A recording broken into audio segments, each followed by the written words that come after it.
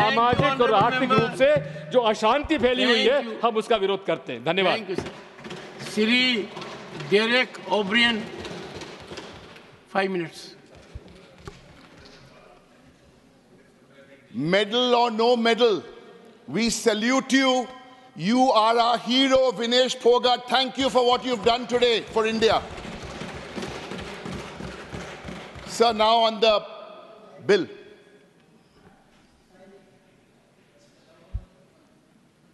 First point, roll back 18% GST on insurance, health insurance, and life insurance.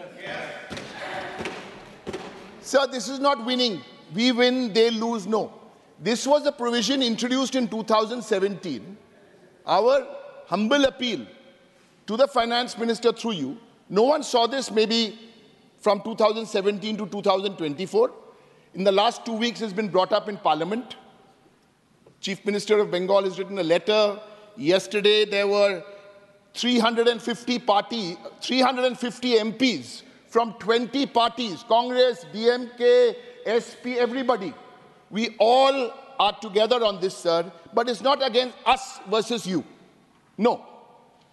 Like in sport, you can win-win. Here's a great chance to win-win, sir, because even if you don't listen to us, Madam Finance Minister, I noticed in the morning your colleague, senior cabinet colleague, both of you are very senior, was sitting next to you. He chose not to tell you on the phone or WhatsApp. He's written a letter to you. So please come back to us and take away this 18% on medical, sir. Number two, again my humble appeal to the Finance Minister. We all know Dr. Mitra, who was my colleague there, I've spent many hours with him, so we all know about the GST Council. Everyone needs to know the GST Council, 1/3 of the weight is of the union government. NDA has 18 states in that council. You have a comfortable majority to do what you want in the GST Council. So don't use the GST Council as a curtain. Come, sir, not ego issue. 22nd or 23rd of August, you're having a meeting, I heard, saw in the media. Pull off this 18%, sir. This is not about ego. We will all win, and those suffering who are paying the 18% on life and health insurance will win. So that's the first point on the rollback and the GST. Second, sir, on federalism. Some of my friends here, they are not in the NDA, but they give you some nice support. Very good, we respect that. But some of us parties, we politically oppose you.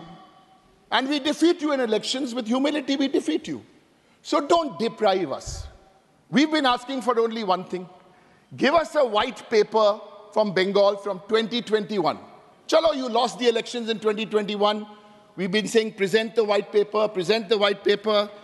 What do we want to know? We're making a charge here today, sir, which we've made for the last 4 years. For Manrega, you have not paid Bengal even 1 rupee. Authenticated. Now you'll turn around and tell us 99.95% of all the paperwork has been done, 0.5 have not complied. But you're holding up people who've worked. First charge, 7,000 crores and 8,000 crores on Awas Yojana owed to Bengal. I say this again, we've asked for a white paper. But sir, I've been wondering,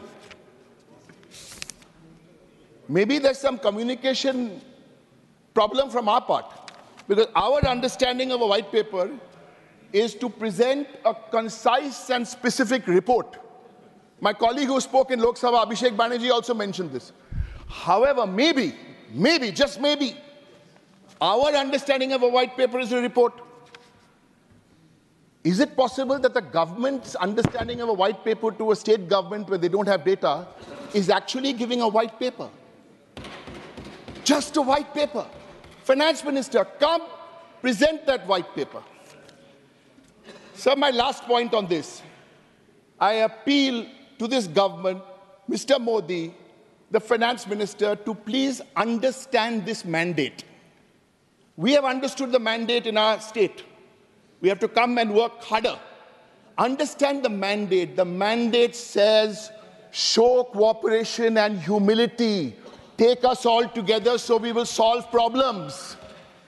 Please understand the mandate with humility, then it won't be a problem at all for you to roll back the 18% on the medical and health insurance, or look at the price rise, acknowledge the price rise, whether it's onion, milk, tomato, and gas cylinders, and find solutions, sir. Please. Thank you.